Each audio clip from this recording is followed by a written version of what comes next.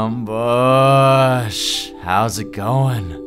Welcome to this episode of the Desert Tiger Podcast here with me, your host of the DTP. I am Colton G. And today on the show, we are joined by the legendary Billy Newton Davis.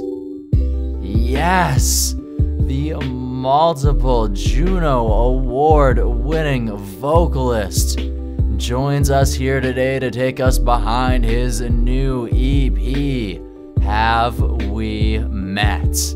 And on this new EP, Billy is taking 5 classic tracks and is recapturing them with a new energy. Yes, and we're going to be diving into some of these tracks. Why were they important to Billy? Why did he select them for this EP? This EP was also recorded live off the floor, and we're going to be diving into how that came together and what the process was like. What were those studio sessions like, being able to play with everybody at the same time? As I mean, many of you know that's not really how a lot of groups do it these days. So what was that like? And of course, Billy also likes to stay busy by being involved with multiple charities in his community that are close to his heart, and we're going to be talking about some of the work that he has been able to do through this past year.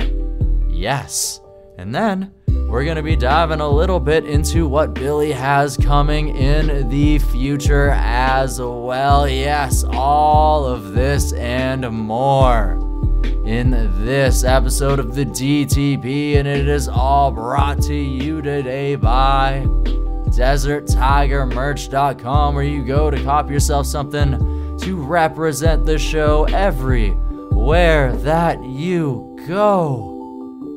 Yes, DesertTigerMerch.com. And now it is time that we got the energy, the vibe right for this conversation with Billy Newton Davis. And what better way to do that than to play one of the tracks off of Have We Met? This is Night and Day.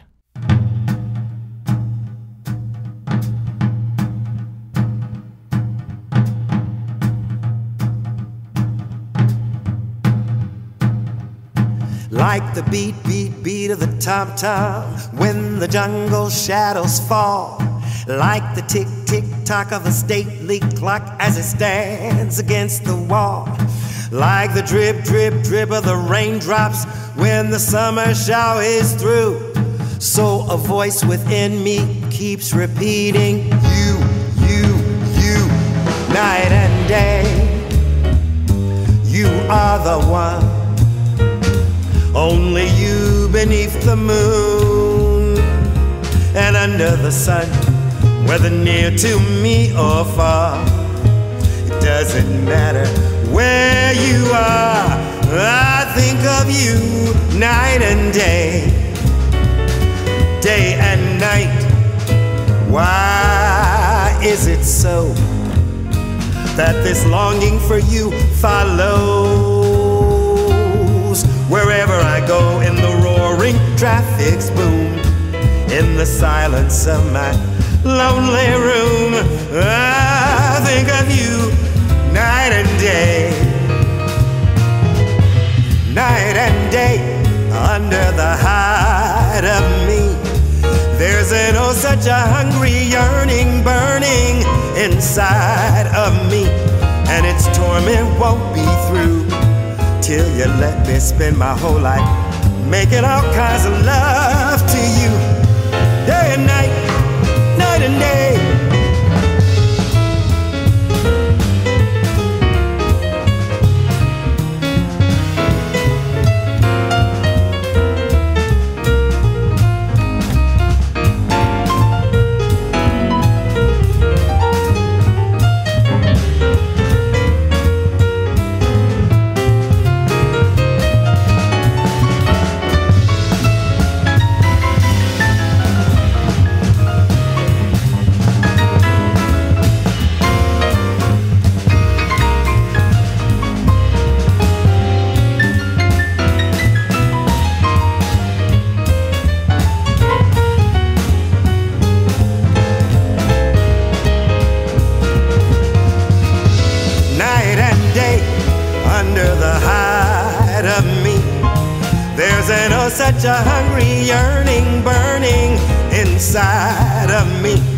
and its torment won't be through till you let me spend my whole life making all kinds of love to you.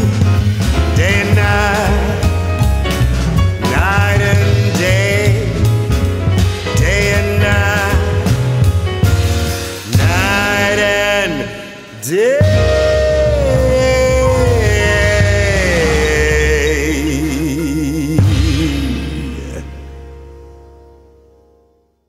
The Desert Tiger Podcast. Hi, Colton. Hello, Billy. How's it going? Well, it's very interesting times. It definitely is. It's good and bad for music, but I really think it's a lot of good because I've always loved being in the studio. So recording is lots of fun for me always. And I enjoy working in the studio, and I can fix things when I want to. I can change things quickly.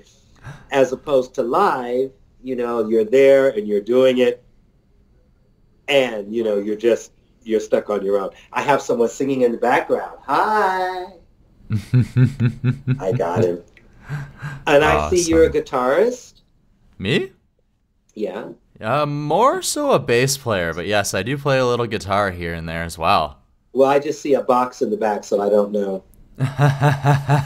Yes, it's there are two cases. So yeah, one acoustic bass, one electric bass. That acoustic bass has been a lot of places. Yes, it has. Traveled anyway, a few times. I'm here. Nice to chat with you. Oh, it's a absolute pleasure and honor to be able to chat with you as well, Billy. Thank you. Thank you very much. Oh, well, I'm just thankful that you're willing to take the time to join me today so we can dive a little bit into this new EP that you recently released and a few other things as well. Oh, yes, I'm kind of all over the map with music. I love music. I do jazz, as you know. I do gospel. I do house. I do all kinds of things. And so it's an exciting time. I'm writing a little bit more. And that's good for me. And actually, a new thing that I'm working with is just creating titles and to see how I can create a title and then go into a lyric. So that's something new I'm trying. Oh, wow. Interesting. So trying to Yes. explore different patterns and ways to create still. Yes, because, you sit down usually and you just write a song. You get music, you write a song, you come up with a hook, this, that, and the other. And the people I'm working with, I work a lot with Molly Johnson and the Kensington Market Jazz Festival. And Geneviève Maritet actually is working with me a lot. And they have a lot of great energy and put a lot of great stuff there on the table for me to think about. And which is really why this EP happened, because I was working on the stuff to do those shows. And then I finally decided, well, I got to do some songs that I would love to do every night of my life for the rest of my life. And this is where the concept of Have We Ever Met came up. And it's just a lot of fun. It's a lot of fun because I have a lot of music history behind me. So new things are always great. Definitely. You're a storied musician for sure. And you mentioned that you've spent quite a bit of time inside of the house genre, picking up a Juno, working with At Play, doing a lot of different things inside of that world, but still taking the time to return to the roots a little bit here. Well, definitely, because I always feel great on stage, and I love live. Live is always fantastic when you really kind of find your sound and you find your players. And I've been very fortunate to find players now that I really, really like. Stuart Harrison is one of my, he's a good friend and he's a great arranger. He's a great pianist. Mike Downs is also a great arranger, great bass player. So I'm surrounding myself with some really seasoned musicians as well to complete these projects. Okay, awesome. At what point did you start to record these projects? Because like you said, it's sort of been a weird year. So were you trying to record some of these things throughout the pandemic, or was this new EP something that you had already sort of had together since you said, like before, you were working on it for the Keniston Market Jazz Festival? Yes, Kensington Market Jazz Festival. Yes, it kind of started, with that. And yes, it was created before the pandemic, but how so much it relates to the pandemic. The EP, have you seen the EP yet? I've seen it. I've heard it. Very lovely. No, have you seen the EPK yet? That's Yes, I believe I have. Yeah, well, that was just what set me on fire, because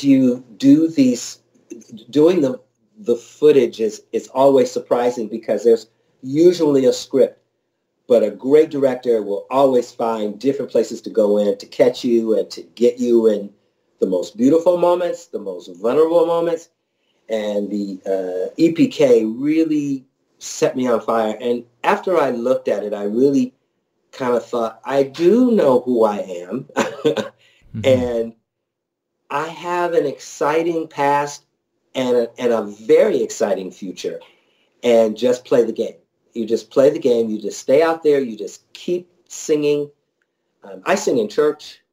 I sing for galas. I've done some work with some recent gentlemen from the Nylons that I had kind of worked with before in the past. I did something with them. So I just keep my feet in the fire.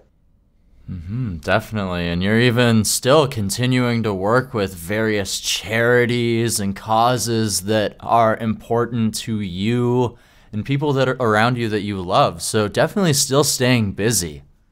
Yes. This past, now when you bring stuff into to COVID and the pandemic, this summer when it first hit, I got a call to do a pride party. And I was like, oh, okay, pride party. I sat, put my little thinking cap on, and just came up with some ideas, presented it to the client. They loved it, and we went forward with it. And it was a very interesting thing, because it was the beginning of, doing these virtual performances. And after that, I got a chance to do a virtual performance for the 519, which is a community center here in Toronto that is very big on Church Street. It caters to the LGBTQ2 spirit, community. And that's what I do. Anything I can do for my people, all people for that matter, but all people for that matter. But the 519 kind of represents the all people thing. Then following that performance, I was invited to do a performance for Rainbow Railroad.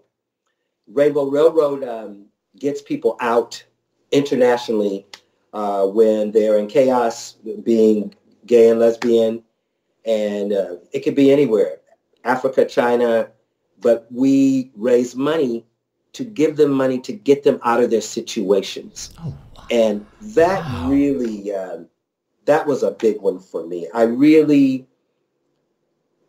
It really touched my heart. And that was called a gospel brunch, which touched on my gospel roots. And just to go back a little bit with the 519, I did some jazz, some jazzy stuff. So that kind of, was all part of that EP and that EPK thing. But then when I did the Rainbow Railroad thing, it was a gospel brunch that I had done last summer that they asked me to do virtually. And it was amazing. So, I get to do some good stuff. Yes, definitely continuing to make positive change in your world as you have continued to do throughout your career. Yes, always, Yeah. always, Fantastic. always. Hey, it's you got to use your platform, right? Yes, I do. That's it. And I'm sure very, very many people appreciate and love you for continuing to do so. Well, that part, it touches my heart when you say that, because it does mean a lot to me. I've been with my partner for going on 27 years, I think. Oh, wow. And when I first met him, I had been solo for a long, long time. And at that time, my partner was a deacon at Metropolitan Community Church in Toronto, which is the big gay church here. And I got involved with them. It was deep into the AIDS crisis at that time. A lot of people were dying and a lot of people were getting sick. And that's kind of how my journey started. And that's when Colton, I decided, it's great to be this jazz singer or it's great to be this gospel singer, but it's just great to be a singer and to be able to offer myself and my talent and my time to worthy causes. And that brings us into, the EP, because this is another platform that will take me into other cities, other areas, other parts of the world. And that's my job. It's a job, that I get to use my talent to sing and to catch the attention through that venue. So it really is exciting for me. Mm-hmm. Not only continuing to honor your past with this EP, but also honoring the future and moving forward. Yes, very, very much so, because these are very trying times, but we also have to look at it as being new times and new ways of thinking. And that's where my music comes in. I just keep infusing different things around it. Just like I said, to keep me platform ready. Absolutely. So let's dive a little bit further into this EP. So there's 5 very classic songs on here. What was the process of selecting these songs? Why these 5 songs specifically? Those are songs that I want to sing every night. Those songs have a history or a past with me. Every song has some meaning of where I was at a time, where my head was. But let's say, for instance, Night and Day and All the Things You Are songs that I chose many years ago when I was on the Broadway stage. And I would finish the Broadway stage, and then I go into nightclubs and I go sing and do my sets. And so this kind of it ties into, I love those songs. They're great songs. I don't know if you know, but I did a show called Yubi, which is a show about UB Blake. He actually wrote the hit song, I'm Just Wild About Harry. You weren't even born then, but I'm Just Wild About Harry was a classic, with this writer. And I love Duke Ellington. I love Cole Porter. I just love these guys. So the thought behind it, was these were chestnuts and that they were lovely songs to sing. And they were songs that put me on the stage to say hello to you. Grandma's Hands, great song, is a very interesting song. Bill Withers was a great author and a great musician and performer. That song came from, my upbringing of my mom. My mom is dead, my dad's dead, but my mom was great. And, there's always tension between parents and kids. I was an only child, so there were real issues around a lot of things, my sexuality, who I was, how I thought, what I dressed like, just all those things. But my grandmothers didn't care about any of that stuff. They just loved me. And when I heard Grandma's Hands, I just thought about, because I had a Grandma Susie and I had a Grandma Vinnie, and they were girls from the South, and how they just would take me in their arms and hold me and support me, because I kind of started singing when I was 5. And so they knew that, I was destined to do that. I mean, I had one grandmother who said, you just got to get out there. You're going to be bigger than Sammy Davis one day, blah, blah, blah. And just those women inspired me. So Grandma's Hands was actually a story I felt that was about me, that I could relate to, that I could chat with my audience about and say, I've been there and I did that. and I went to church, with my grandmother. I watched my grandmothers get up and go to work, not feeling well, hurting feet, cold weather, not the best of scenarios and situations. And that's where that kind of sat in. My mom was always fabulous. My mom was cool. She, we hung out for a while and in my growing up. And I loved her, and I loved dressing her up and making her look good and keeping her current, which brings me to talk about where or when. Barbra Streisand, I saw Barbra Streisand. You weren't even born again. Not born again. You weren't born. You hadn't arrived. Not born again, Christian. But I was watching TV because I used to watch, a lot of variety shows.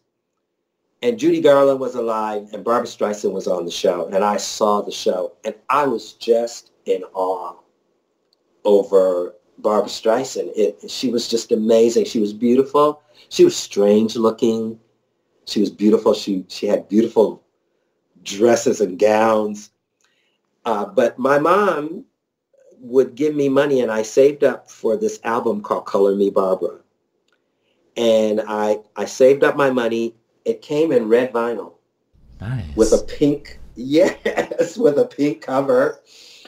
And I played that album day in, day out. I wore it out. I had to get another one.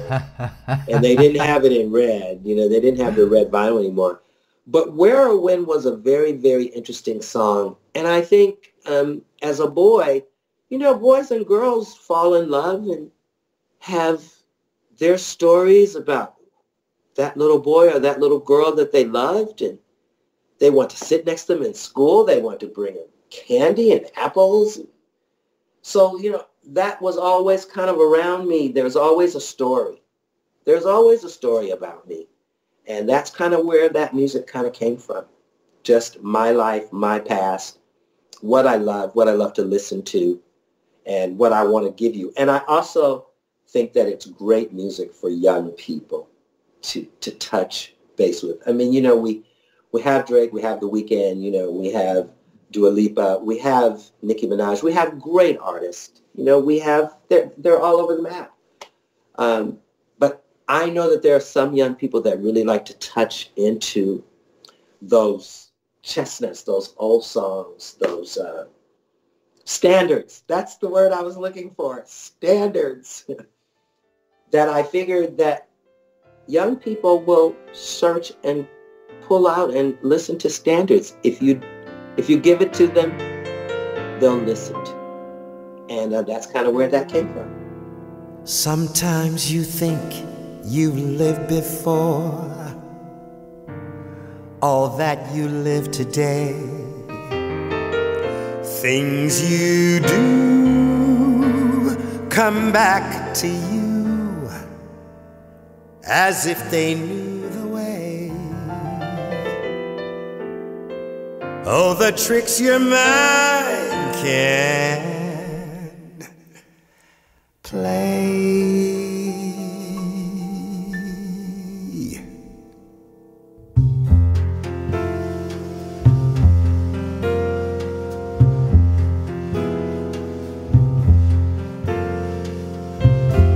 It seems we stood and talked like this before. We looked at each other in the same way, but I can't remember where or when.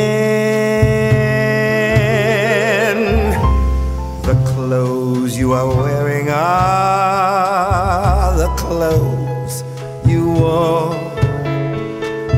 The smile you are smiling, you were smiling then, but I can't remember where or when. Some things that happen for the first time seem to be happening again.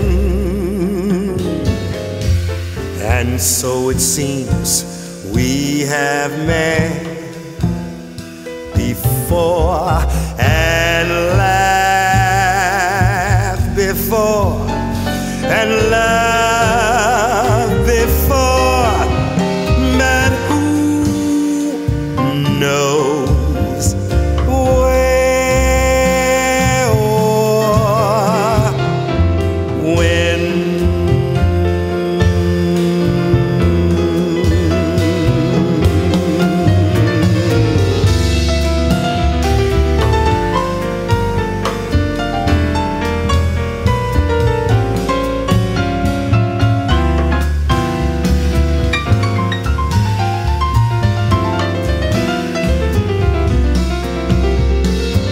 So it seems we have met before and laughed before and loved before, but who knows where or when?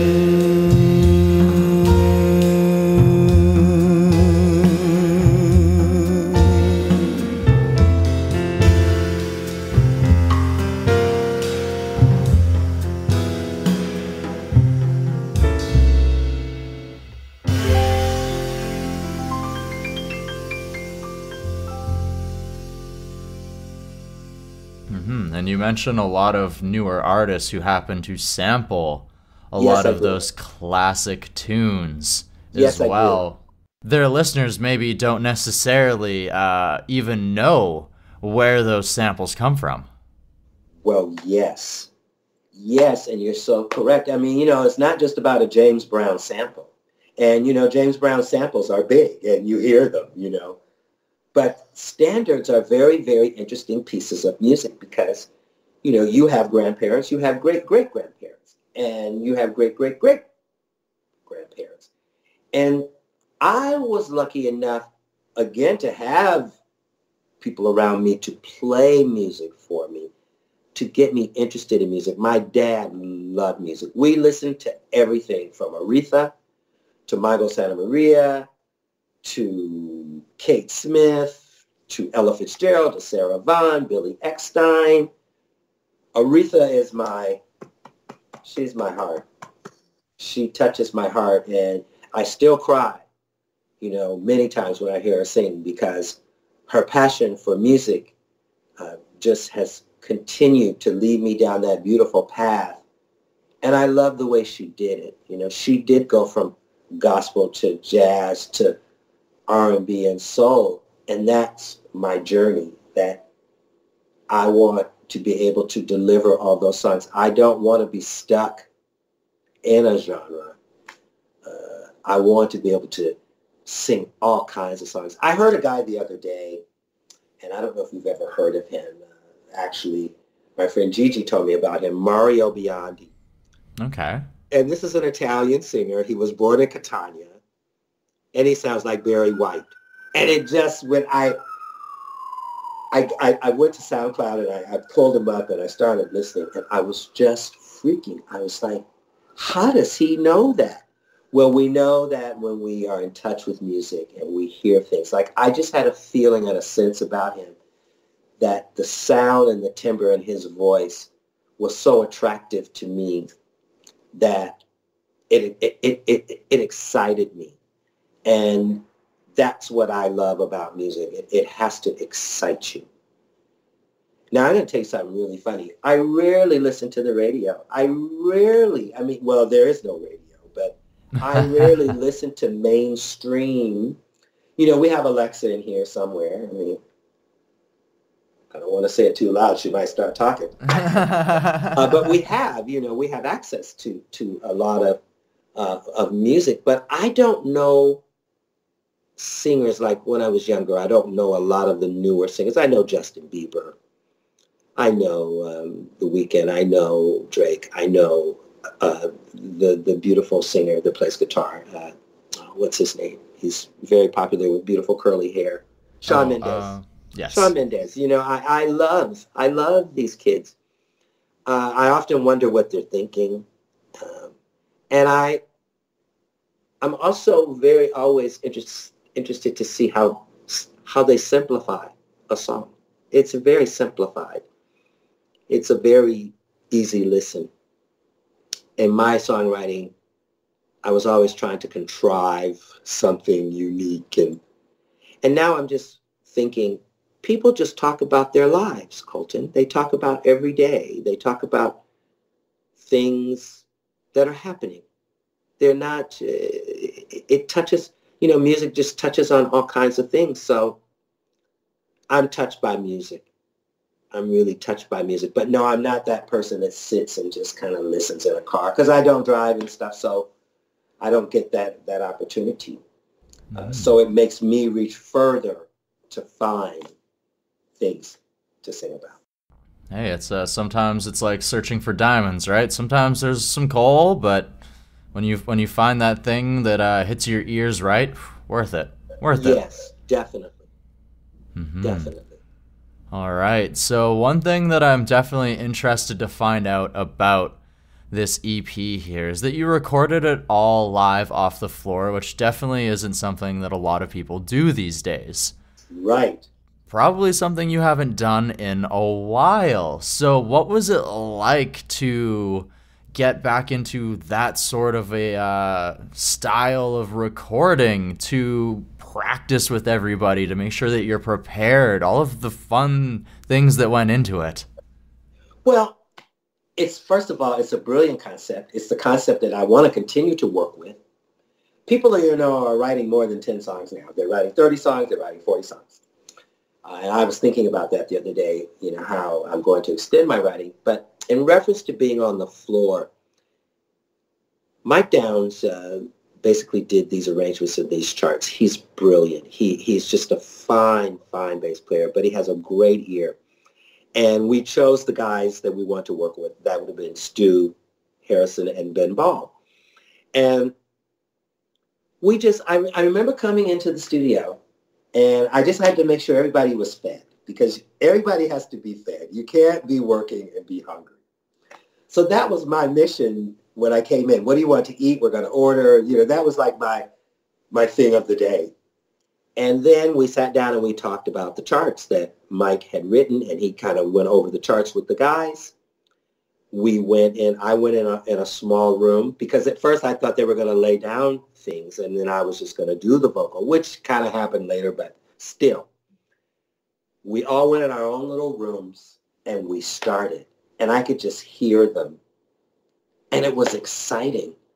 It was so wonderful because you did the song in the moment.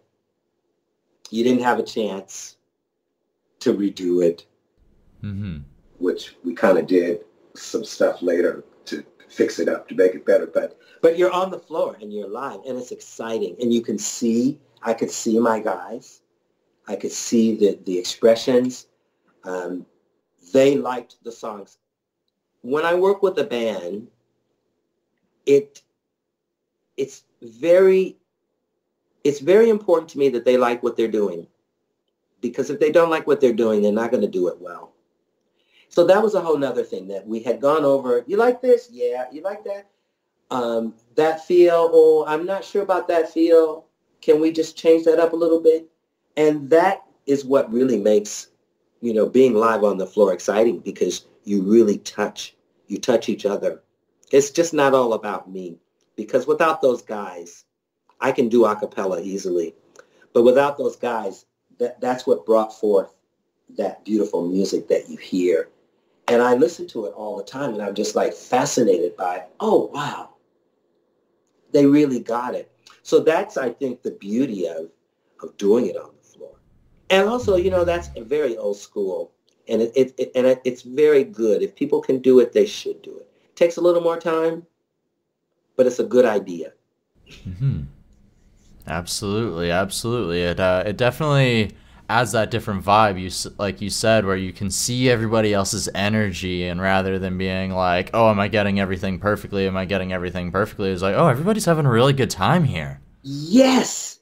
And there were some things that were not maybe planned but that is the greatness of being on the floor with the music, because you have those opportunities to have that freedom and to feel free.